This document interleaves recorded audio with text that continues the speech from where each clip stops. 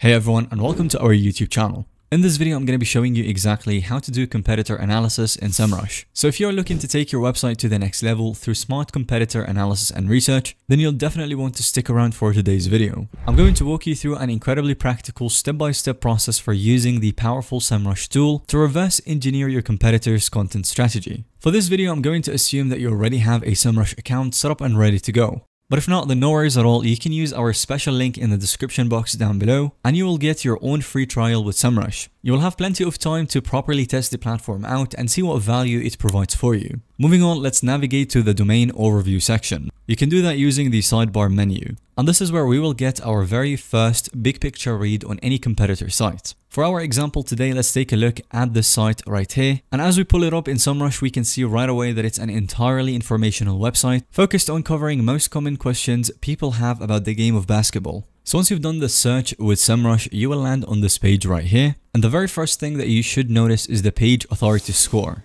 And this essentially shows just how strong this website is in this particular niche, and it should give you a pretty good indication about whether you can outrank them or not. So 56 in this case is actually a pretty strong number, and it wouldn't be that easy to outrank them. It certainly is not something that's extremely hard like an authority score above 80, but 56 does indicate a pretty strong authority score. As for the organic search traffic, this should be an indicator about how much meaningful traffic this website gathers. So in this case, Semrush is guessing that this website is getting 11.5 thousand monthly searches, and the backlinks indicate how many websites refer back to this website. So again, in this case, about 350 websites would link you back to breakthroughbasketball.com. So these initial tabs or numbers should give you a pretty clear indication on whether you stand a chance of outranking them or not. For example, if I were to search for the NBA.com, then you would see that they have a whopping authority score of 94. They get around 75 million organic search traffic. And at that point, if I were to start a basketball channel or niche website, then it would be nearly impossible to outrank them. And that's entirely based on their organic keywords. And that's why it would be much easier to outrank a website with a lower authority score on their own keywords. So based on these numbers, it seems like breakthroughbasketball.com is a reasonable competitor for most brand new sites that try and compete with. They already have built up some authority, get decent traffic, but likely don't have so much strength built up that it would be impossible to eventually surpass them with the right strategy, like NBA.com for example. To get a true feel for what's actually working well and driving results for this specific competitor, we'll want to study their top performing pages that are pulling in that organic traffic from Google. So over in the organic research section, go ahead and expand out that pages report and then select View Details button underneath it. And from here, we want to click on the Pages tab, and then you will be shown the full list of ranking pages for this domain. But you can quickly sort things by traffic percentage from highest to lowest. And this shows us Semrush's estimated percentage of the overall domain's total traffic each page is driving in.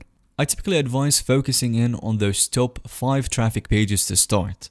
These are the real traffic workhorses and content assets that we want to thoroughly analyze and reverse engineer. So as you can see for breakthroughbasketball.com, the top performing pages are camps, drills or basketball drills, kids, youth, defense, 3-2 zone, plays, and the homepage. So as you open up these top pages one by one in a new tab, you would start analyzing them on why they are performing very well. For example, these pages here are super detailed and in-depth, with the content easily going over 600 words or more on each topic to leave no stone unturned.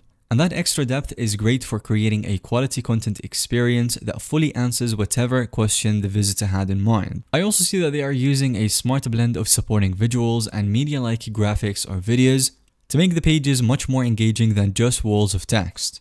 Additionally, these posts all follow on-page SEO best practices with their use of jump links, bulleted lists, subheaders, and more to break up that heavy content into much more easily skimmable chunks. And this will result in a vastly improved user experience compared to most of the thin, keyword-stuffed content that you still see out there today. You would also notice that they are doing a great job internally linking between the posts as well. So for example, if one article mentions a particular position like defense, they will smartly link over to their dedicated explainer post on that specific position. This helps reinforce their topical relevance on that core topic while passing along some important authority signals. It's smart to interlink like that, which helps stitch together comprehensively covered topics. It's definitely something that you would want to replicate if you're trying to rank up for these words. Moving on from the actual post analysis, let's take a look at the backlinks each of these top pages has ranked up from other sites. Sometimes high rankings come down largely to earning more authoritative backlink strength through quality links. So for this website, for example, as I can see, their top performing backlinks is actually how do you try out for the NFL, or entertaining talent show ideas for kids, teaching expertise, my sports space, and so on.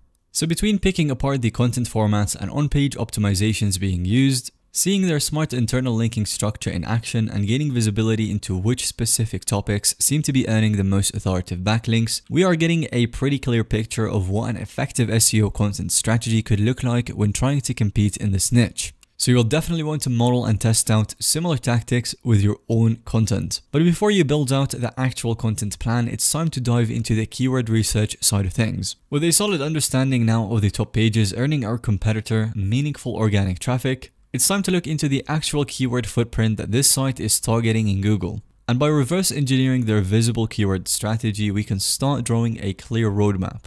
So over in the positions report under Semrush's organic research data, I always advise filtering the keywords shown right off the bat. And the best filter to apply is restricting things to only keywords ranking in positions 1 through 5 in Google.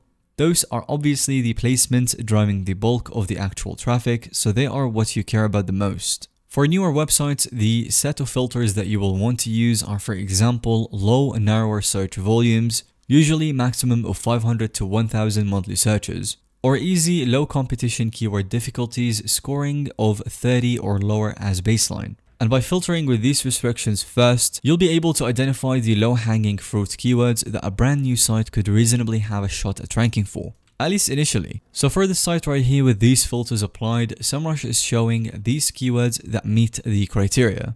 And some examples of these are more attainable terms that they are ranking for. One of the best ways to approach this list is looking for any natural patterns or topic buckets that emerge. And that allows you to start mapping out full content hubs targeting specific subtopics and angles within the broader niche. So as I review the list, I can start grouping these keywords into main content categories like basketball definitions and terminology, frequently asked beginner questions, formation and positioning guides, and others. And that is much better in my opinion than randomly targeting keywords. We can plan out comprehensively clustered content hubs that fully cover each one of those individual angles or any demand areas. Much smarter, more efficient strategic approach.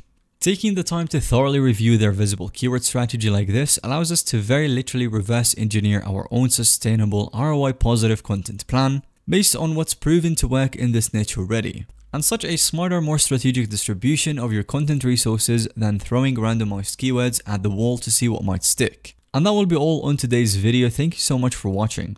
Let us know your own thoughts in the comment section down below and whether you have any other questions. If you found today's video to be helpful or informative to watch, then give it a thumbs up. And don't forget to subscribe to our YouTube channel so that you don't miss out on any follow-up content that we can make related to this one.